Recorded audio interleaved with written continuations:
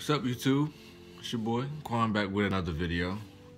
Today's video is just gonna be about how I felt about the loss of Kobe Bryant in the helicopter crash, and how it affected me when I found out about it.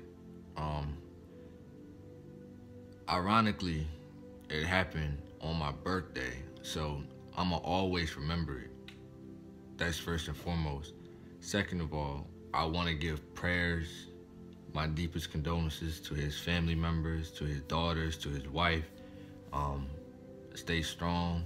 I know it's easier said than done, but God will be there for you guys every step of the way, and I promise you that. You just got to believe in him and just let him. I know he has a crazy way of working things out, but it'll all come to pass, and gone but never forgotten. Rest in peace, Kobe Bryant, man. When I found out, I was recording another video that I haven't dropped yet, but I pulled my phone out, and at first I didn't believe it, because you know how social media is about, everybody just posts things for clout, and everybody just wanna, attention, and it happens. It's social media. It's life. People bored and don't have a life, and they just post anything about anybody. So I know death is nothing to be joking about, but there are some people that either fake their deaths or, like I said, talk about real big people dying just for attention, just for media purposes, entertainment purposes, and I don't see anything entertaining about that at all. But I pulled my phone out and just to check the time, and I see Kobe Bryant dies in a helicopter crash. So I was by the water fishing, so I backed up off the water because my hands were full, and I'm like, what? And then no sooner than I read that post, my mom called me, and she was yelling at me like I actually knew Kobe, like she actually knew Kobe. She was like, "Oh, why you didn't tell me Kobe Bryant just passed away?" I was like, "Mom, I just found out myself, literally. I just seen the post." And when I seen it, and when she asked me about it, that's how I knew, it was a little bit closer to being true that I wanted it to be. And later that night, as the day went on Instagram, I seen posts, rest in peace Kobe, his birth year and his sunset year. And it was, I don't know, I just couldn't believe it, mainly because he was a father, and they said he was holding his daughter when the helicopter crashed, which I do believe, because him and his daughter had the tightest bond ever that I ever seen. The fact that they said he was holding her while they were basically going straight to the ground in a helicopter, that hit different, because I am a father of a little girl. We share a close bond, and that's what really made me, like, it was a wake-up call at the same time, but it's still hard, another life, another legend gone. What I mean? It's not, I'm sure it wasn't easy for some people, but his fans, I know everybody felt it. I felt it because I was a fan, and like I said, I am a father at the same time. So I'm sure it's not gonna be easy for a lot of people that share close bonds with their daughters.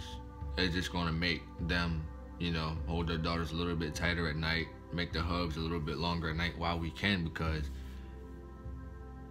life it's never promised.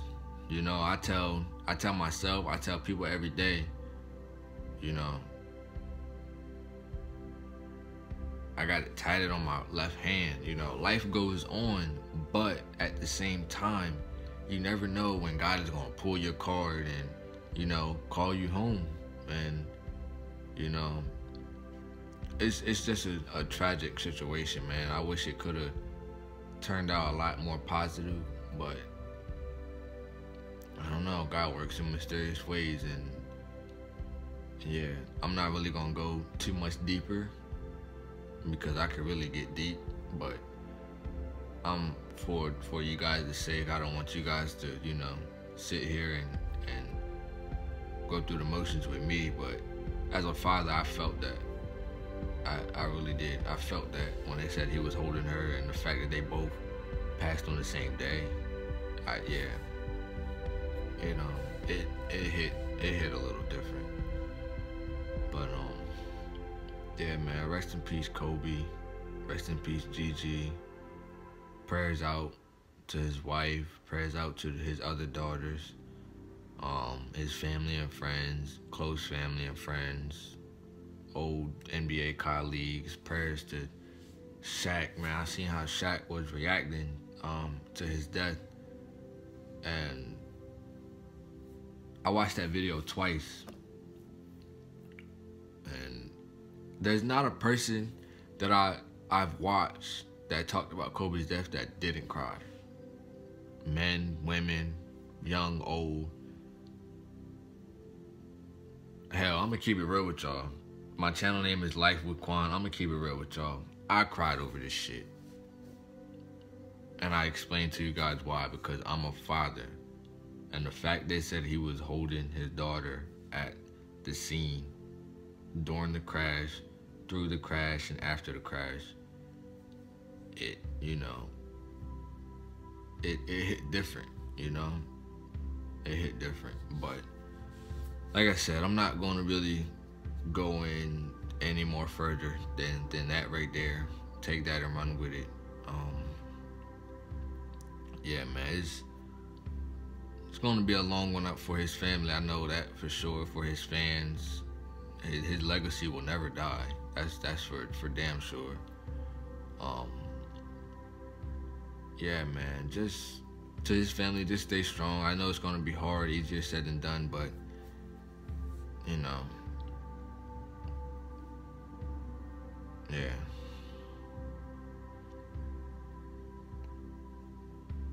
Yeah, rest in peace, Kobe, man. Rest in peace, GiGi.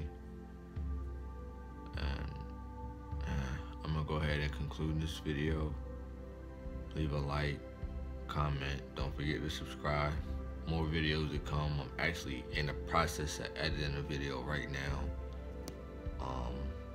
Like I said, this video was being filmed the day I found out about Kobe's death, which was Sunday, January 26th. My birthday, actually, my 23rd birthday. And yeah, that video is coming soon. I'm just tweaking a little, you know. They changed the creator studio on YouTube, so I'm just trying to make my content actually worth watching. Yeah. So I'm gonna go ahead and conclude this video, man. Make sure you like this video, comment if you were a fan of Kobe. Leave a heart emoji and any emoji dealing with Kobe, man. Just go ahead and drop it in the comment section below. And I guess I'll catch y'all in the next video. It's Quan. I'm out.